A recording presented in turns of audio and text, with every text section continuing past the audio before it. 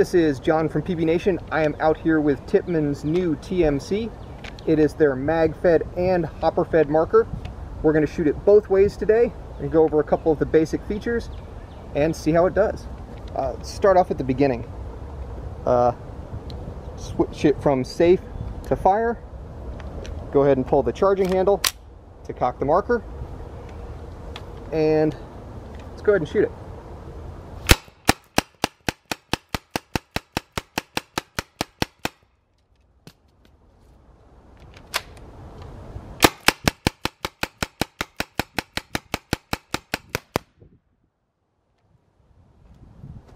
All sorts of fun.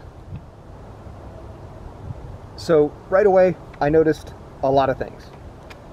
One, the selector switch. That's fantastic, very cool. I love the textured grip. That's just a good grip, and it's not real big, so anybody can use it. It's got the iron sights. However, you'll notice with iron sights you can't look down them with a mask on. Just something to be aware of, so you're not surprised. You gotta love the price. It's only 200 bucks. What else? Magazines. I love how easy it is to eject them. They go in easily, they come out easily, they're easy to load. We'll go through that in a little bit. 4 different rails. In fact, we'll put something on one of the rails, probably on top, put a red dot sight on it. Try that out, see how that works, see if, in fact, with a little bit of a riser, we'll probably be able to look right over the gun. So let's shoot it a little more.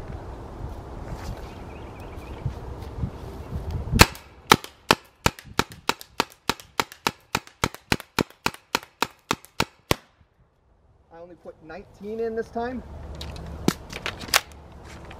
You can fit 20 in a magazine, but you got to push them a little bit. So I put 19 in each this time.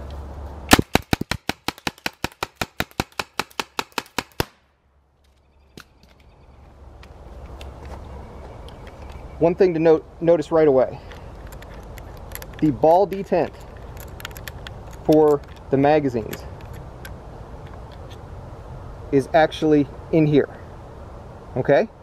This piece comes off to put the hopper on, which means you have to use the little fake magazine when you put the hopper on, every time. So don't think that the fake magazine for when you're playing hopper ball is just for show. It's not. It's a necessary part. Stock, it's got 5 positions. A couple things that people who are die-hard Magfed people might not love. One, the tank's obviously on the outside. It's not in the stock. It is what it is. It's a $200 marker. Also, it is not for first strikes. Again, $200 marker. Maybe that'll change sometime. But for what you get, absolutely awesome. All right, it's really easy to put a hopper on it. So, but there is a correct order of operations. Eject the mag. The first step is you have to put the other mag in first. This is the one with the ball detent in it, remember? It'll fit in very securely. Then, take off the Magfed plate that has the other ball detent. All right, that comes out. Take your hopper attachment, screw it on. You have to put the mag in first, otherwise it won't latch correctly. Put the hopper on. I got my trusty Revy here, and you're ready to go. Takes seconds. With the hopper on, you'll notice something. The mag release no longer works. That's intentional. That means you can't accidentally eject your ball detent. So, got the larger Tippmann tank on here now. Let's see how this does with CO2.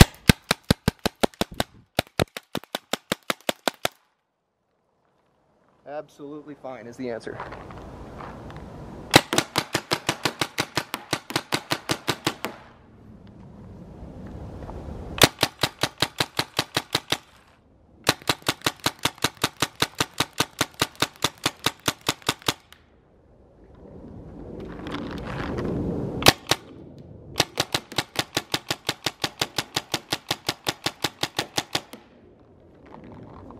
it's a Tippmann. It's based off of the 98 or Chronos platform internally, so it's going to be rugged, it's going to be durable, it's going to work for you. It's fun to shoot Magfed, works perfect with a hopper. I think this is going to do real well. One of the beauties of it being Magfed is you can obviously sight right over the top if you put a riser, if you put some sort of sight on it. This is just an inexpensive, I think, primary arms red dot sight, but with a riser, I can actually see the dot, and that's a lot of fun. So, something else that you can try with it, obviously it's not necessary, but this is the new Tippmann TMC. It's actually available right now. Check them out.